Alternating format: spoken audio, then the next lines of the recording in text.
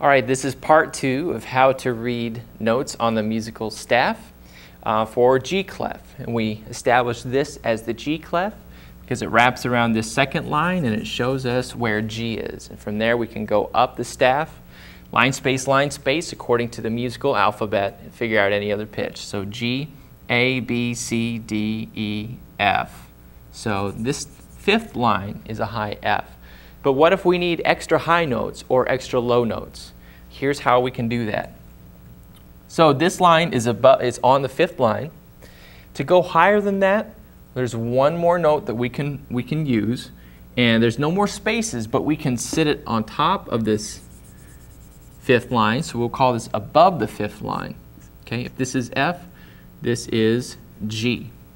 From there, we've run out of lines, we've run out of spaces, but we can add extra lines to create extra high notes. And so I'll just make a short line. It's spaced at the same spacing as the other lines, and we're going to call this a ledger line.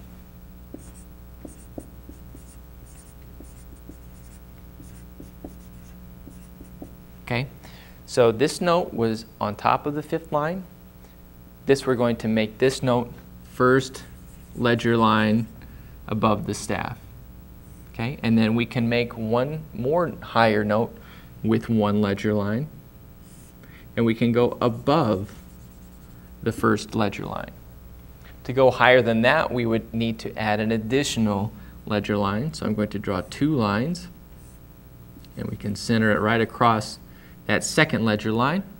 So this note is second ledger line above the staff, and then I can go another note higher by doing two ledger lines and above that second ledger line.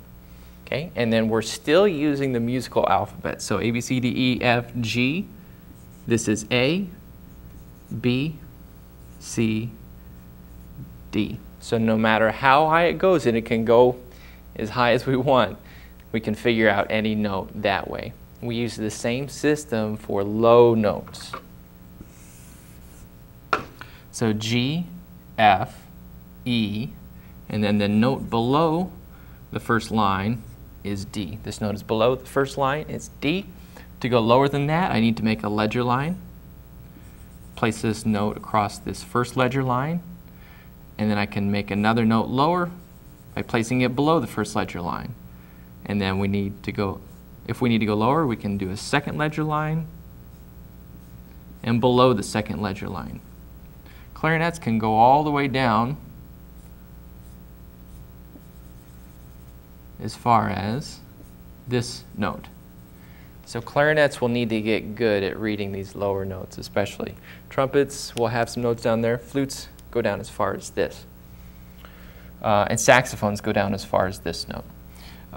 So to do this, we're going to go backward in the musical alphabet. D, C, B, A, G, F, and E. So we have below the first line, first ledger line below the staff, below the first ledger line, second ledger line below the staff, below the second ledger line, third ledger line below the staff, and below the third ledger line is E, and clarinets do play all the way down there.